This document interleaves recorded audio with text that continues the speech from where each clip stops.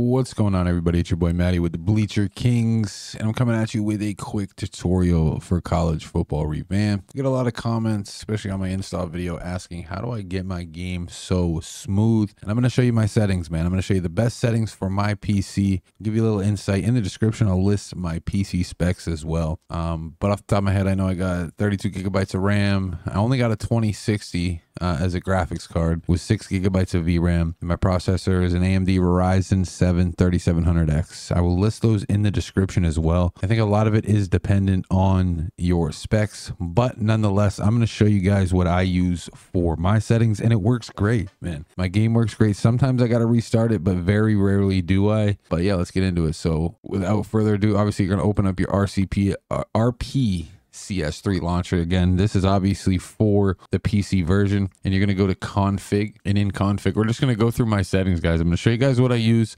and what works best for me, and this gives me the best FPS in the game, keeps my game running smooth, audio running clear, fields looking great, everything looking great as it possibly can be. The CPU tab, I don't touch anything in here. I never touch anything, never have, never will. Move over to the GPU tab. I put it on Vulkan. Obviously, my graphics card a 2060 with an aspect ratio of 16:9, auto frame limit.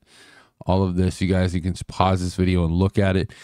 What I do is right here on my resolution is the default to my monitor, 1920 by 1080. Now, I will say this, guys, if you have a little bit of issue, try dialing it down a little bit. Try dialing it down a little bit. It might look a little weird. Just try it. You know, that's the biggest thing with this is try different settings. My resolution scale here, I got at 150%. It matches the 1920 1080. Resolution scale at 16 by 16. That's the default. I don't mess with this setting. Bilinear, I don't mess with that. The shader mode. All right, this is a big one. And I do legacy, and that helps a lot with the skipping and whatnot. But that's what I do there. And then the additional settings, right color buffers. I believe this is, I don't know if this is checked on default, but make sure this is checked, and make sure you're applying as you go as well, so they stick just in case. And then audio, right here. Audio, guys, if you're having issues with the audio, first off, convert to 16-bit. Obviously, up here, enable buffering. That will also help with if your audio is skipping. Okay, I don't use anything in here. System, leave that all the same. Network, don't do anything with that. Advanced, do I do anything in advanced? I don't. I leave it all the same. The emulator, leave all this the same as well.